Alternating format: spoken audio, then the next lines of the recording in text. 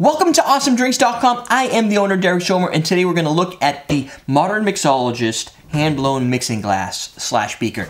It looks like a beaker, right? It looks like something you get from a chemistry lab without the little measurement thingies on there. And you don't really necessarily need measurement thingies on this one. You can tell it's hand-blown. It has no seams or anything through it, and it's fairly heavy duty. You can see the thickness there.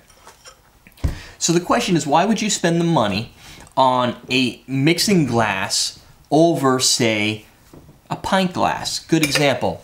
You're making a cocktail, and if you've ever watched our show, Common Man Cocktails, you see us do this a lot. If I have a hand-mixed cocktail, shaken, not stirred. No, stirred, not shaken, right? So instead of taking this and shaking it this way, I can just put that off to the side. Typically you stir in this side, and you are able to create your cocktail right here, your gin and tonics, your, if you're chilling up some gin, if you're making, a very classy cocktail, maybe it's going in a coupe glass, or maybe in a 9¼ ounce twisted martini glass. That's marketing, folks. So what you're gonna do is you're end up stirring it in here, but couple problems. You're making 2 or 3 of these because you have guests over. This, with ice, is going to become a severe issue as the liquid fills up. So this is going to get you 16 ounces without ice. That's one option. The other option is you can use this side, right? So that's going to get you a little more, maybe 26. But the problem is, you can't see the drink, and a lot of people, when they're making cocktails, they want to see the drink, especially if it's one where you have to pour dashes for color. You know, a pink Cadillac margarita, for instance, which has that pink. You're adding a little cranberry juice to it to get the color right. If you do it in something like this, of course that's your shake and drink, but if you do it in something like this, you're able to stir to get to those colors. Plus it's fancy, and it has the pour spout. And it's 20.5 ounces, so you're going to get more out of that than you will out of this. Will this suffice for a person making a cocktail for themselves? Of course. If that's the way you want to roll, that's the way you want to roll.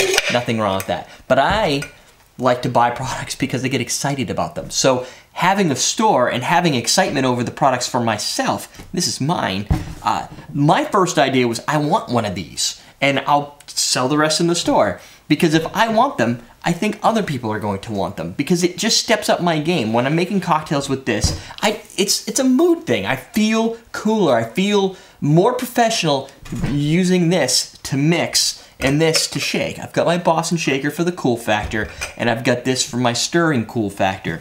Otherwise, what you're gonna do is you're gonna do the same thing you do in this case. Typically use a julep strainer for this because the springs don't always fit in, but you'll see bartenders jamming their springs this way. Now this is just a spring-loaded one that I own myself, not one we sell. However, if you're looking for more of a strainer that would fit on here, the strainers we sell in our store, the non-OXO brand, fit really well on top of this, like amazingly well. And this gives you the ability to still pour your cocktail in a fine manner, either over ice, over crushed ice, or straight into a chilled martini glass, and not have the ice pour out or any of the contents pour out, and not jam up your springs on any other specific strainers you may have in the house. So having a smaller strainer becomes a little more useful and fun with this. You may also, if you're getting crazy, you can do something like this and stir that way, and strain that way, rather. I've seen that done. I've actually done it myself when I forgot my strainers. So there you go. Just a little bit on the Modern Mixologist hand-blown mixing beaker or glass. We call it a mixing glass. Looks like that. It's a good quality.